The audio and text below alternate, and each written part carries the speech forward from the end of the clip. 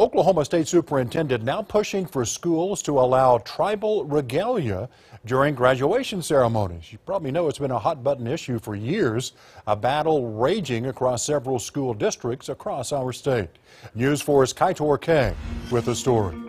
For most school districts, a plain graduation cap has been the long-running standard, but some students of Native American heritage want to express their cultural and religious pride as they walk across the stage, and the state superintendent says it's their legal right to do so.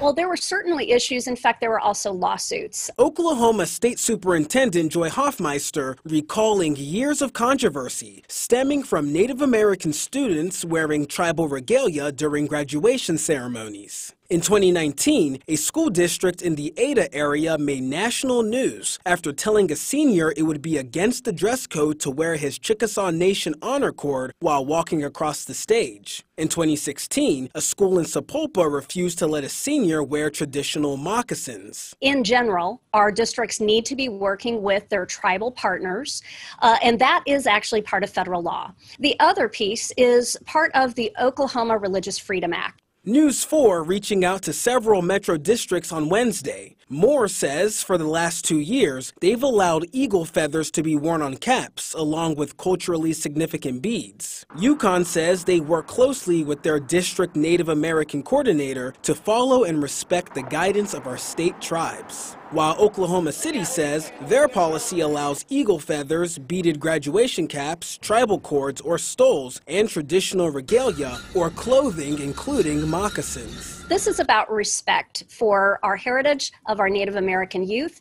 It is also about religious freedom, and we are proud of all of our Oklahoma graduates, particularly this time we know is so important with our Native youth. Hoffmeister tells us since she's been issuing this annual letter, she hasn't been seeing any problems with compliance. Her goal is to keep the message current.